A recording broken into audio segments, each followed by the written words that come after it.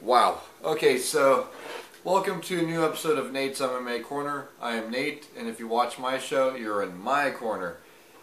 Okay, so today's episode is a post-fight recap show of the main card of UFC Fight for the Troops 3, or UFC Tim Kennedy versus Rafael Natal, UFC on Fox Sports 1, however you want to call it.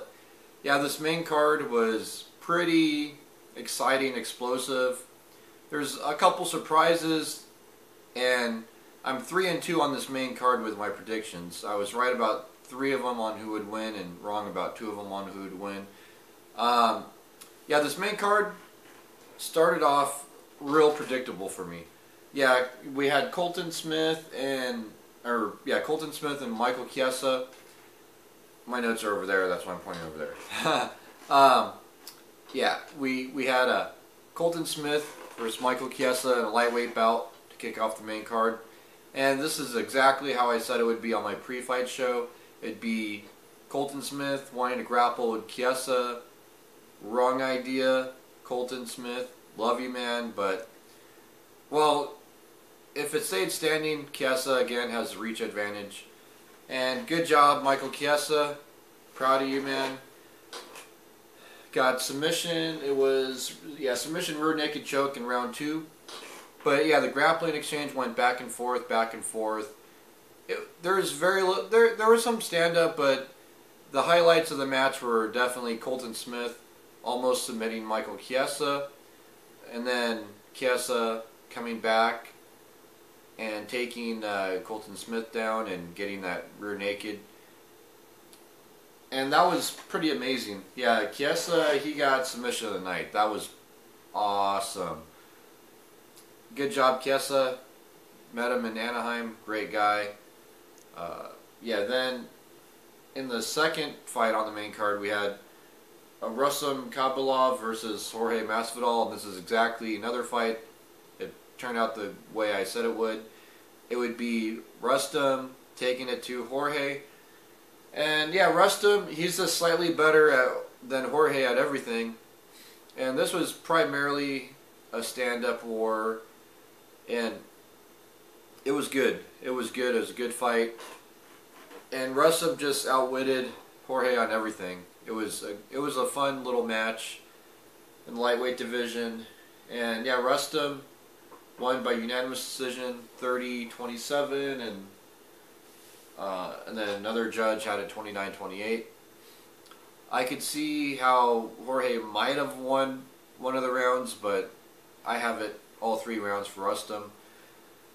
But doesn't matter. Rustam won. It's pretty obvious if you watch that match. He outpointed him on strikes. Rustam got some takedowns. I believe Jorge got some takedowns too, but Rustam overall had more takedowns and more strikes landed and controlled the pace more. And it was a great fight. I'm really interested to see where does Rustam go from here. I think he should definitely fight a top 15 guy for sure in his next fight. Then in the middleweight division, we had Yoel Romero versus Ronnie Marquez. And yeah, Yoel Romero won by KO punches in round 3. Yeah. And this fight was, I was shocked. I mean, I thought for sure Ronnie would win. Hani would win, but yeah, it just, Yoel Romero, he's a great wrestler, and he loves to strike, which is pretty interesting. He has insanely good wrestling. He's won some credentials in his native Cuba, I believe it is. And yeah, we'll definitely see more of him in the UFC for sure. I say he fights a top 20 guy in his next bout for sure. Then in the co-main event, we have a women's bantamweight bout with Alexis Davis and Liz Carmouche. Yeah, this is one I was wrong about too. I thought Liz Carmouche was going to win by probably unanimous decision or knockout, but yeah, and I thought if Alexis Davis was going to win, it was going to be because Alexis Davis took it to the ground and landed some knockouts, or took it to the ground and pound, or submissions. Alexis Davis has far better credentials in the ground than Liz Carmouche, and I thought, if anything, Liz Carmouche was going to get submitted if she was going to lose. I didn't think it was going to be by unanimous decision.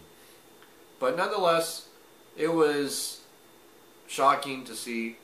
I think Alexis Davis, she's I would say about 2 fights away from a title shot.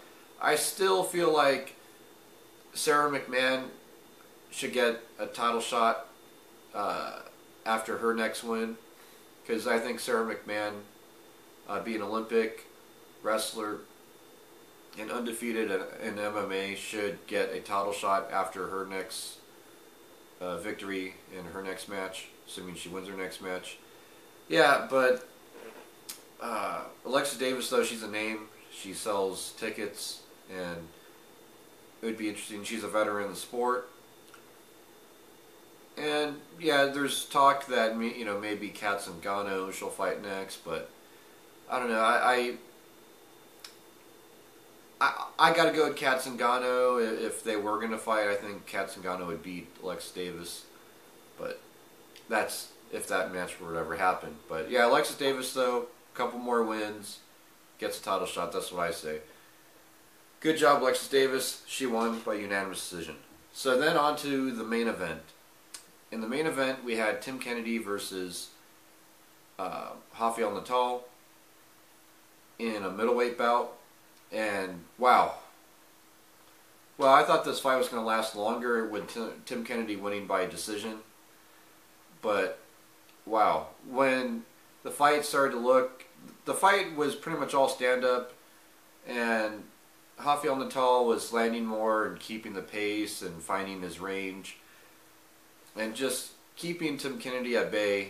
And Tim Kennedy was throwing kicks and just not able to really do a whole lot. And I was like, oh boy, this fight card that I thought was going to be real predictable on who would win. If Tim Kennedy loses this, then I'm 2-3 on this, and I'm on the losing side of my predictions for this. And oh boy, like, I didn't see this coming. But then, boom, Tim Kennedy lands that heavy left hand, which he's been training to do. And he lands it towards the tail end of round 1 and wins by KO punches in round 1. And yeah, Tim Kennedy, he looked great. I mean, yeah, he struggled at the beginning of the match, but then I think had it gone to a second round, he would have taken care of some stuff. Yeah, so there you have it. Tim Kennedy wins by KO punches round 1. And yeah, this overall was a great fight card. I really enjoyed it. And it was good to see support for the troops. And I'm glad that Tim Kennedy was able to win at the tail end of it. That really left it on a good note for myself and a lot of the troops out there. And yeah, Rafael Natal is a good fighter, though. He doesn't move far down the rankings in my mind. Yeah, and that wraps up this post-fight show for Tim Kennedy versus Rafael Natal. And stay tuned for my next show, which will be a pre-fight for Dan Henderson versus Vitor Belfort, UFC on Fox Sports 1. And also, if whatever rare case I don't get that pre-fight show made and done, then stay tuned for the post-fight show, because yeah, these fight cards are hitting it real close. And until then, I'll see you.